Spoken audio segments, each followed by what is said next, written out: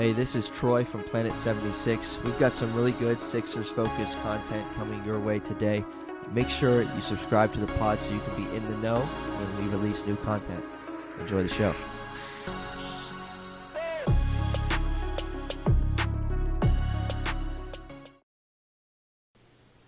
What is going on, Planet 76? Troy here. Got Michael with me as always. Episode 62 of the podcast. August 18th, recording episode 62, and some pretty cool news. The NBA season is only 2 months away. 2 months from today. How does that make you feel, Michael? Good. Very good. Very good. Yeah, it's time for some. It's time for basketball, man. I don't think you're not the biggest football guy. I'm not the biggest football guy. I'm ready for basketball. I mean, it's about that time where you're like, okay, I really want the NBA to come back, you know. So. For sure. So, a little bit about what we're going to get into today. So the schedule was released yesterday for the Sixers, and so we'll break that down a little bit. Everybody always likes to look at the schedule and see some key matchups, some key games, see if your team gets a Christmas Day game, which the Sixers do. For the first time since 2019, I think. So last 2 seasons without a Christmas Day game, last 2. And then talk about some Kevin Durant stuff. That just rumors continue to go around on him, and so we'll briefly mention him. And then as we did on episode 61, we talked about a couple of the Sixers newcomers and just kind of did what we called a player profile on them.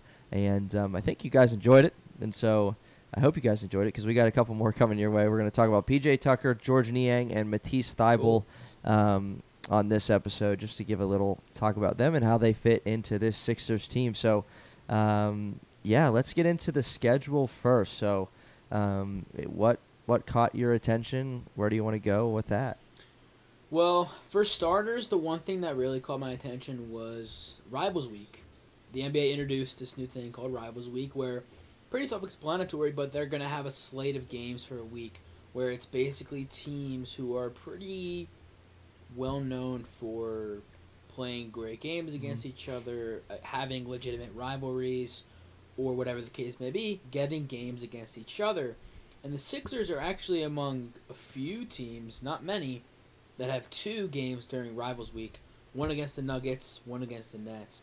So I'm really, really excited. Obviously, Christmas Day, too. But I'm really, really excited to see those matchups. Obviously, Sixers-Nets, obvious reasons. Can never get too much of that. But also Embiid-Jokic. I think any extra Embiid-Jokic matchups that we get to see is a plus because we don't get to see a lot of them. And when we do, lately, there's been issues. Whenever it was in 2020, there was COVID. 2021... this past year in November, last year in November, Embiid was out. 2022, that was the only one we've gotten really to see in the past. Yeah. One of the few we've gotten to see in the past few years. So to see more than one, I think there might be 3 on the slate is fantastic. I'm very much looking forward to that.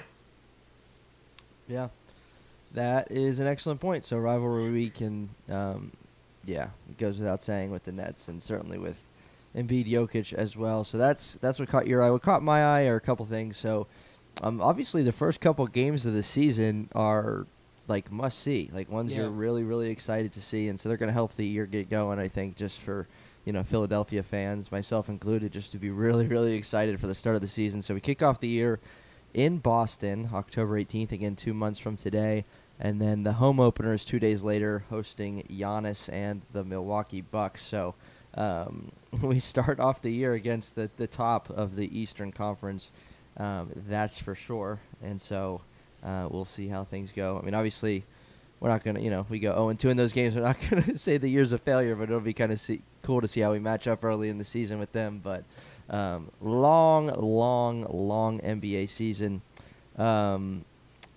Christmas Day, kicking off Christmas Day, at least, NBA-wise, the first game of the day in New York at the Garden against the Knicks. How's that make you feel?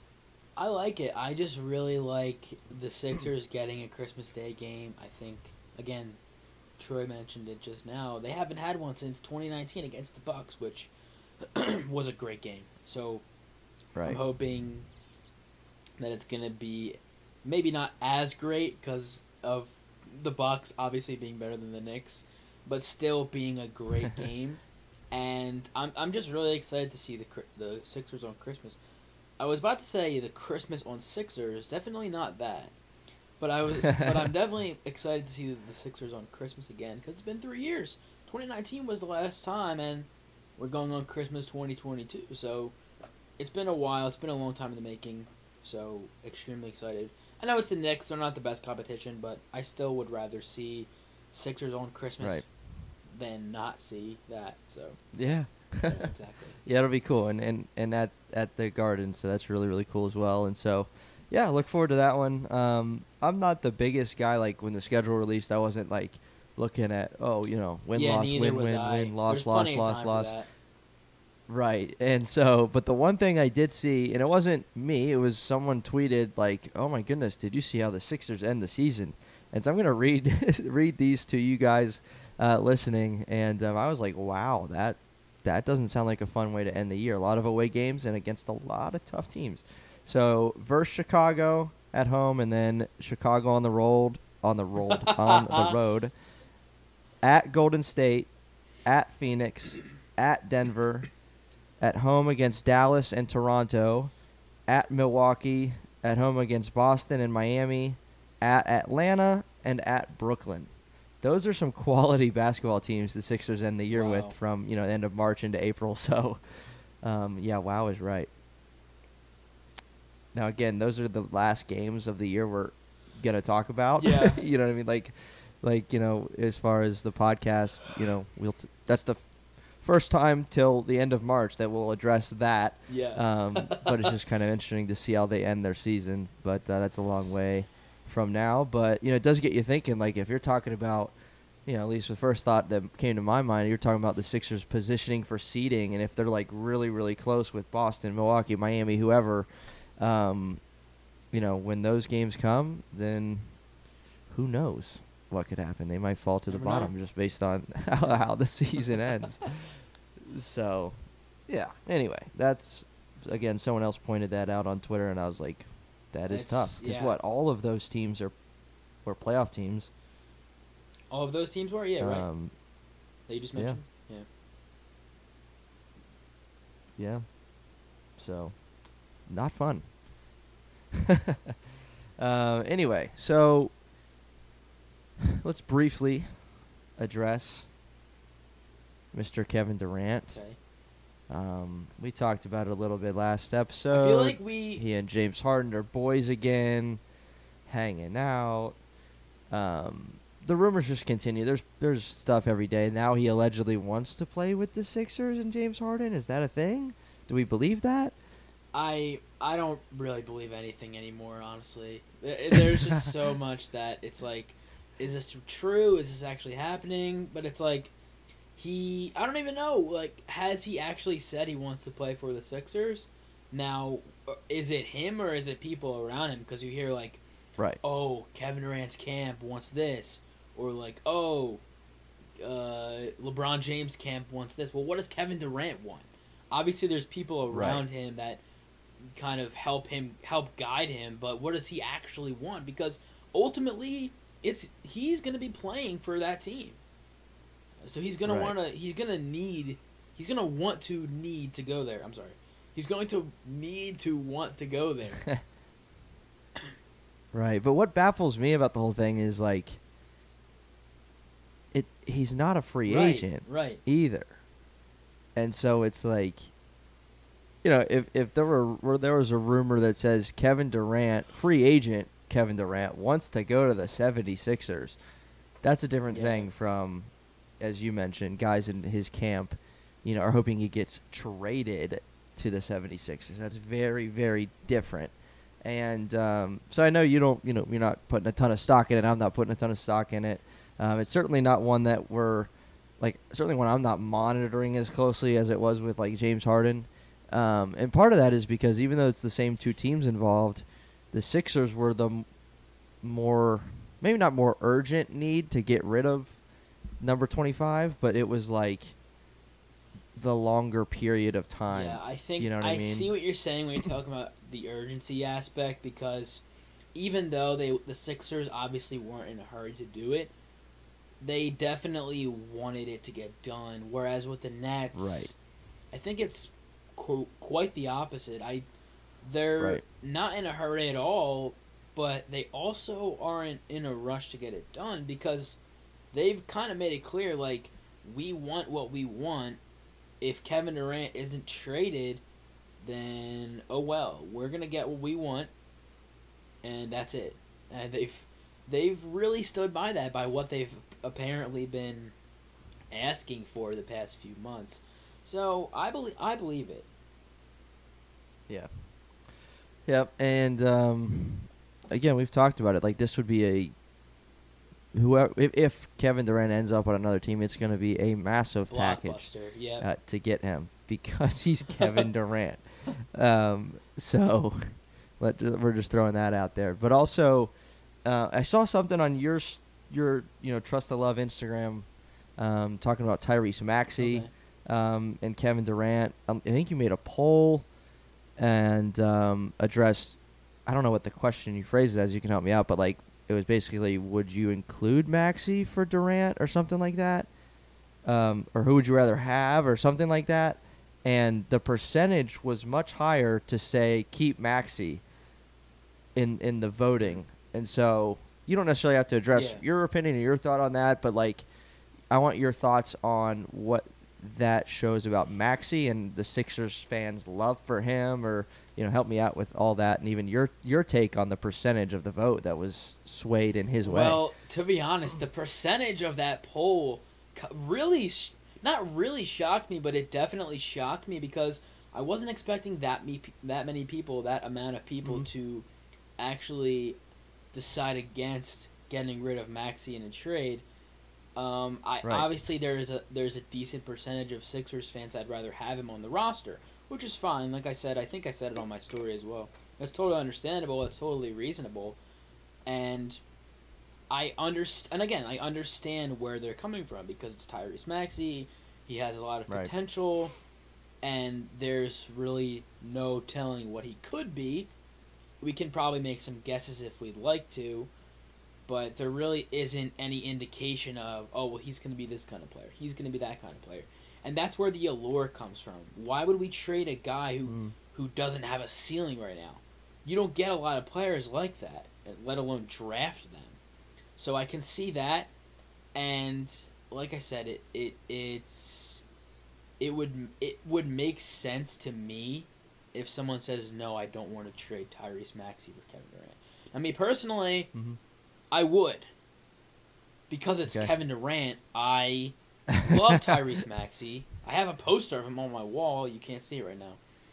I love Tyrese Maxey, but we're trying to win a championship here. And I'm not saying Tyrese Maxey can't be an integral part of a championship-winning team. He can be. Right. But we're talking about winning right now. Obviously, it would hurt a lot because of what I just talked about a few minutes ago. But it's Kevin Durant. It's Kevin Durant. And it's just like you just can't pass up the opportunity of pairing three of the greatest scorers of all time. I don't care. I just don't care. Selfishly, I don't care. The Sixers need to do it. I know it's crossed Daryl Morey's mind. I just know. I'm not a part of the Sixers front office at all in any shape or form, but I know it's crossed Daryl Morey's mind. So it's you can't pass up that chance. If that happen, if there's an opportunity to get that done, you cannot pass that up. You can't. Okay. I talked a lot more than I thought I was going to. Yeah, I know, right? So much for brief on Kevin Durant, but hey, Mr. Trust the Love is he's on it. So, and I do not disagree with you. The thing, and I just, everyone does. I wish we had a crystal ball that would say, make things okay, so much easier. If the Sixers make the trade, they're going to win a championship, or at least they're going to get to the finals. If we knew that, it's like, okay, yes, let's do it. But it's also, if you Kevin Durant and he gets hurt, and it's just, there's two sides. It's a higher risk thing I guess, but obviously the reward is great too. The potential reward, I should say, is there, and so that's why there's a conflict. I mean, here we'd be of talking do we or about don't we? one of the best teams ever. Yeah. I'm not. That's not an exaggeration. I'm not kidding. I'm not joking. Right. Right. So I mean, it's. I'm someone who gets attached to Sixers players. You know what I mean? And it's like, even if it was a no-brainer trade, it would still suck to see Tyrese go because you just love him and he's a fan favorite. He's just so fun to watch and he's just he's a great guy off the court and all this stuff. But a crystal ball would make this so much easier if we knew that Tyrese Maxey, by the time he's 30 is going to be a 4, 5, 6-time All-Star and do this and do that and do it would make it a lot easier, but we just don't know. And Kevin Durant's not getting younger.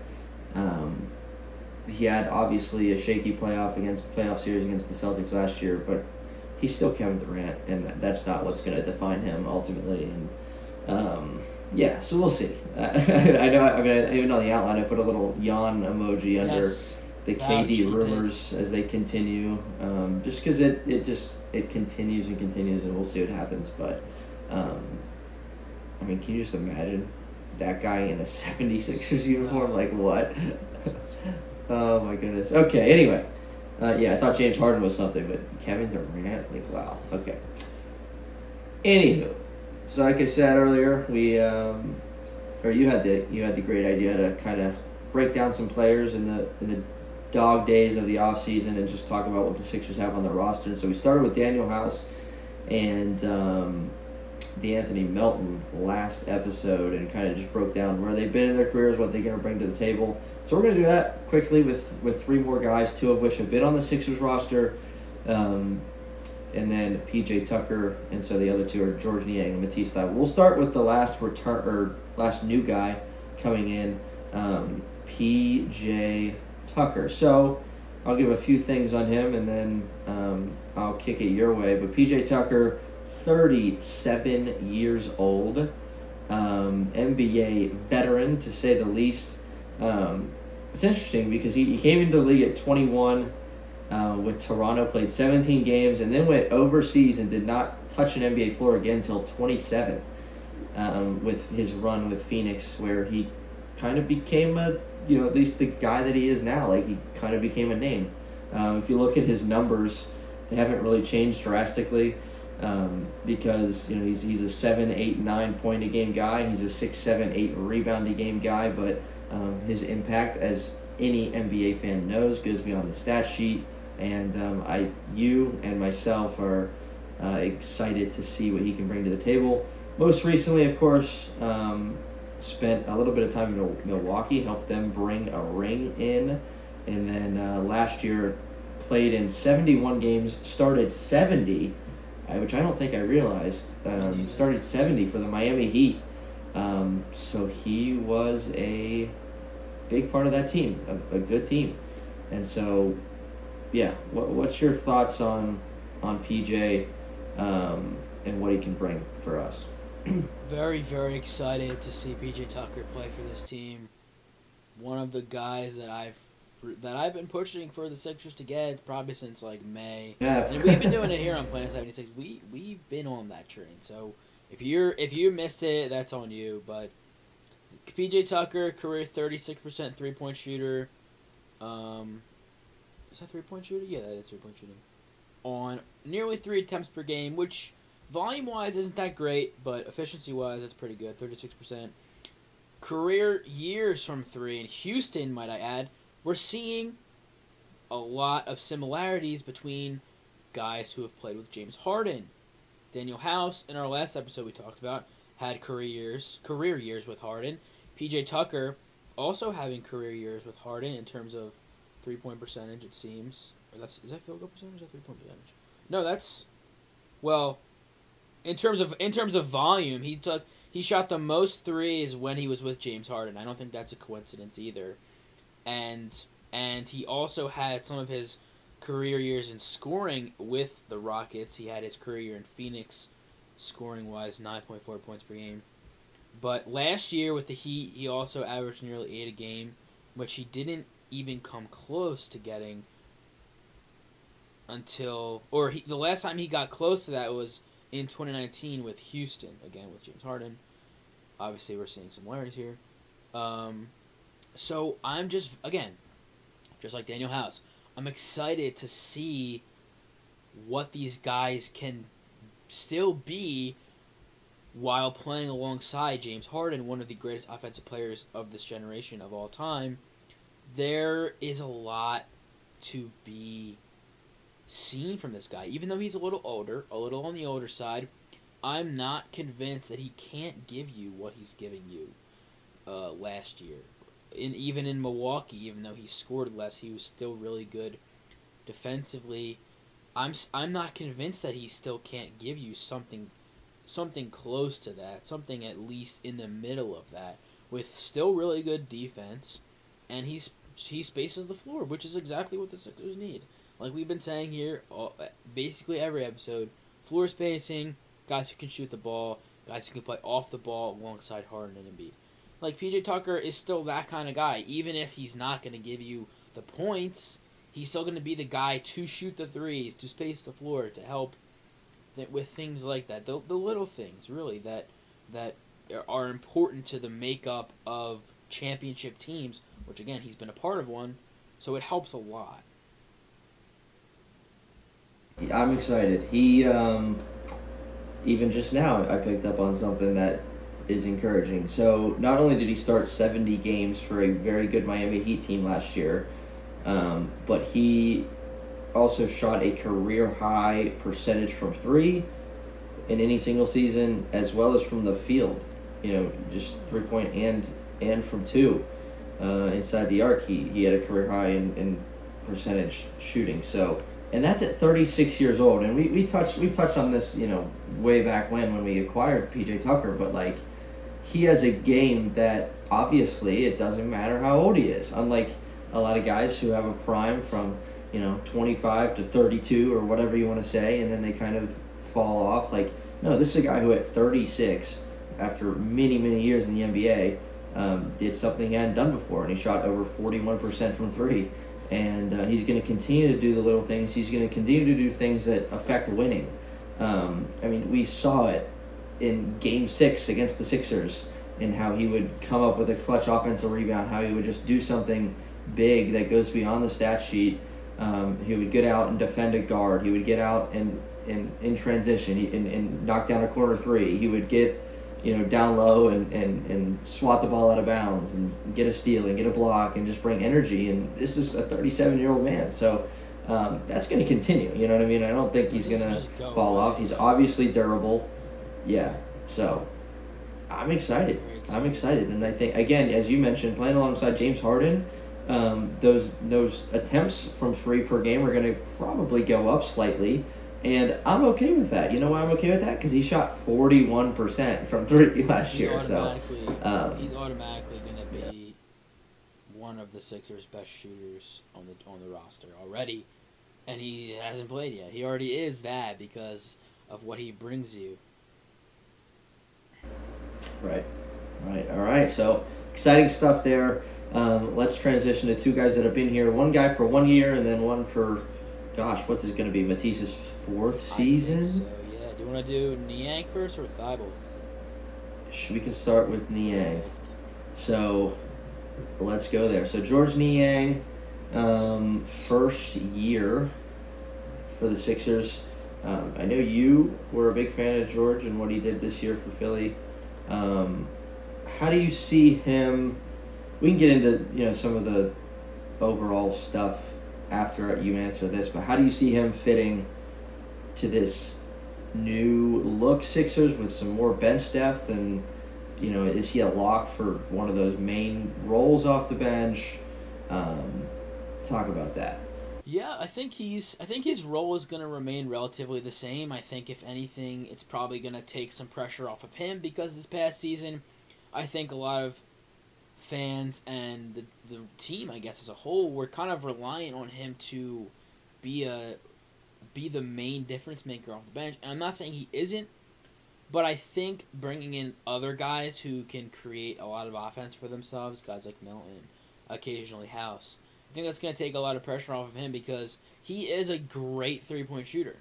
And unfortunately, that's all he is. He's not really an offensive creator guy. He's not going to really get you his own shot.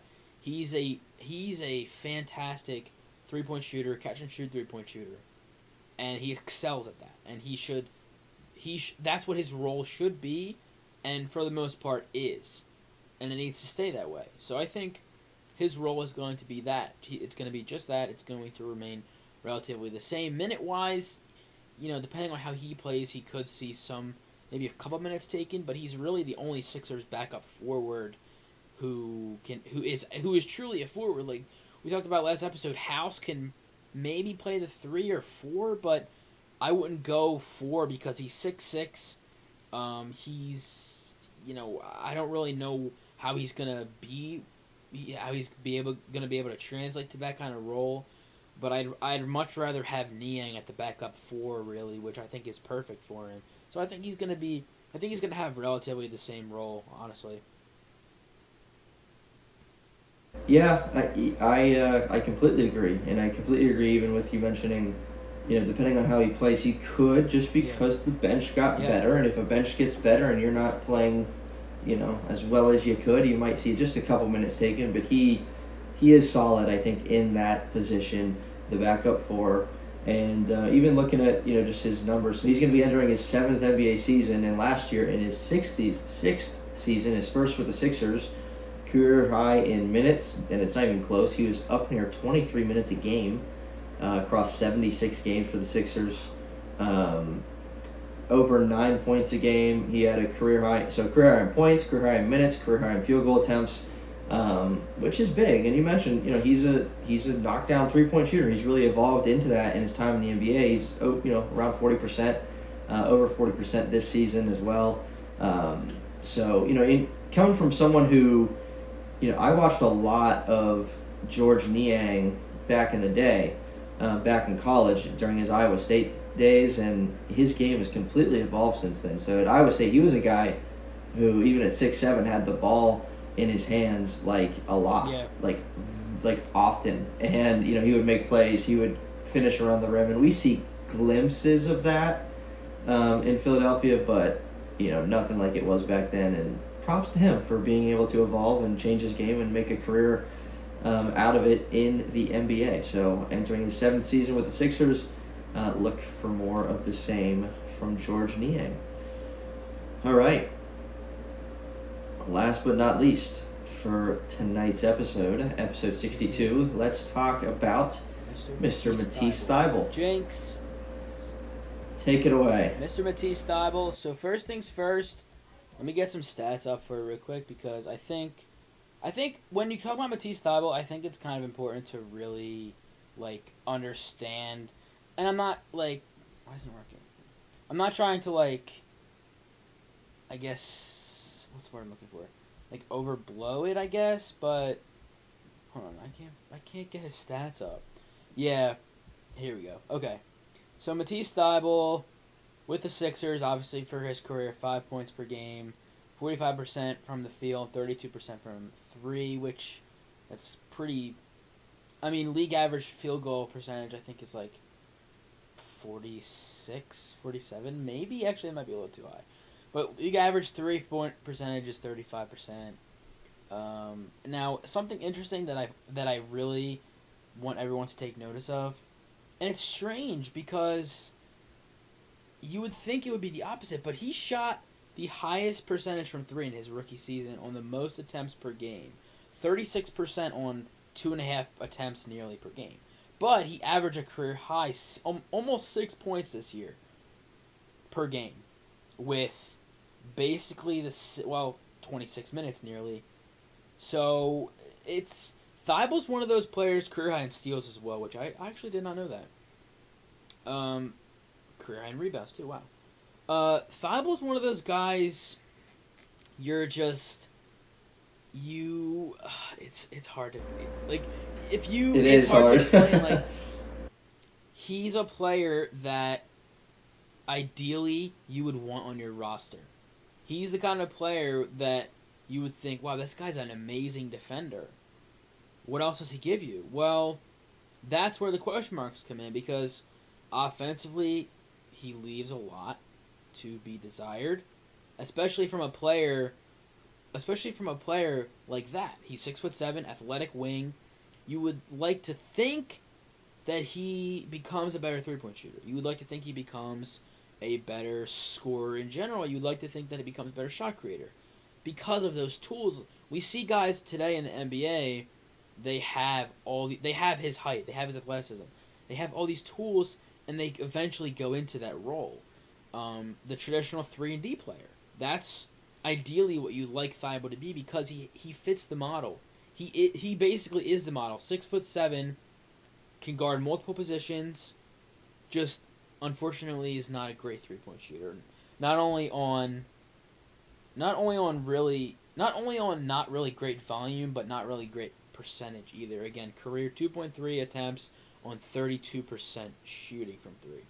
So that's, if he can really hone in on the three ball, and it doesn't even have to be the three ball really, because if he just develops some sort of like self-creation, some sort of self-creation ability, whether it's a dribble drive game, whether it's a slashing game, well sure, but what I'm saying is like a sort of a development in, okay, give Matisse the ball, let's see what he can do.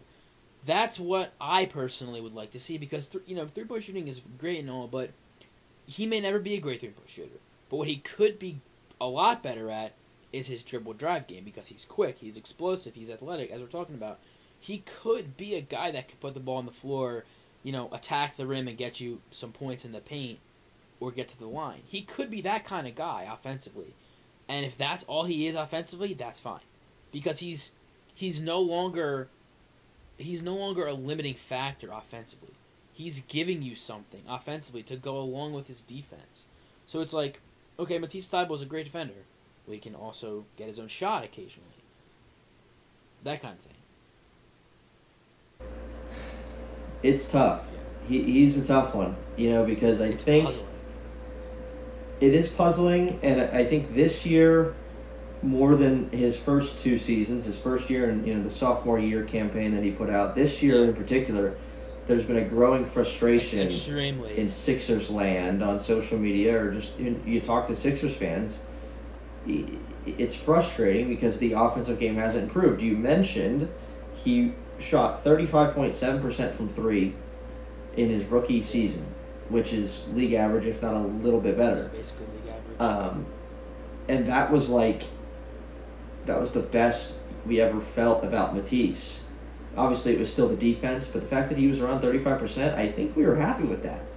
And it's amazing how it baffles me how, between 35% and 31%, is that a huge difference? Not really. But, in the NBA, from three-point, it is viewed as a huge difference.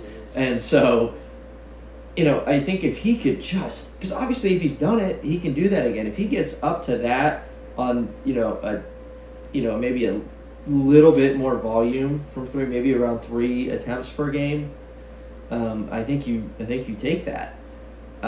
Because then there's going to be much less chatter about how much of a liability he is on offense, because he's knocking it down 35-36% of the time. And I think he can get there. Do I think he's going to jump from 31 to 40%? No. But I think he can jump up a little bit. And, he hasn't improved on the offensive game in his NBA career through 3 seasons. The one, I guess, bright spot, and this might be due to some of what we already talked about on just getting him involved in situations where, it's not just from 3, but he can just make some sort of impact on offense, is that he was at 50% from the field in this 3rd season, which was much higher than his first 2 seasons where he was around 42%. So that was one encouraging thing, but that's also one thing that I'd be lying if I told you I knew that before looking at this right now. So do with that what you will. But he was around 25 minutes per game this year, but that could change. He could get fewer minutes this year, again, due to this bolstered bench unit that the Sixers have. I mean, he started 50 games this year of the 66 games that he played, and we don't see him starting this year. right? I mean, given what the Sixers lineup looks like, if PJ Tucker's in the lineup, then guess who's not starting? Yeah, I wouldn't think so. Right. But it's possible. So, yeah, I mean, he'll get some, but I'd imagine that just like the Miami Heat did, PJ Tucker's going to be in the starting lineup along with Tobias, Embiid, Harden, and Tyrese Maxey. So, it's interesting, man. Matisse is player in the sense of like you and to the psychology point, I guess, of Matisse Thybulle. It's like as Sixers fans, we're thinking, wow, this dude has everything you need from an NBA player. Why doesn't he have offense in any capacity? Like, obviously offense is more than just scoring, but he doesn't really give you anything. He's a great cutter off the ball, and he's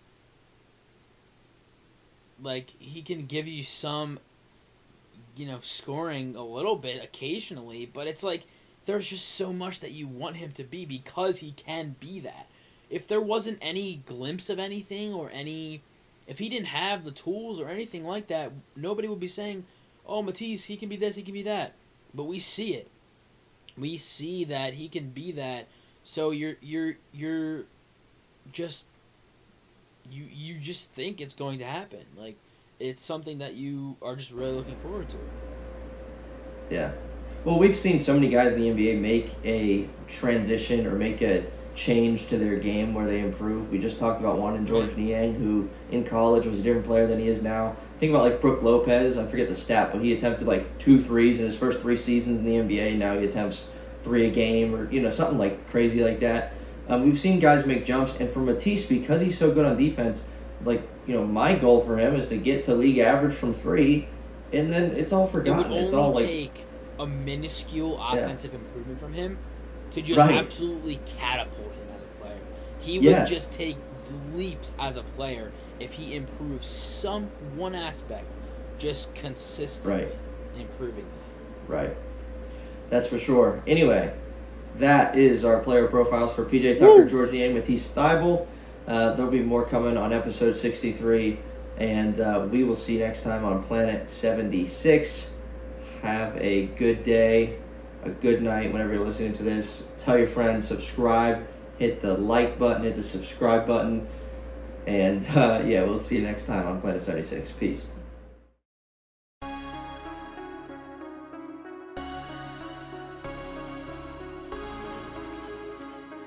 Are you on Instagram?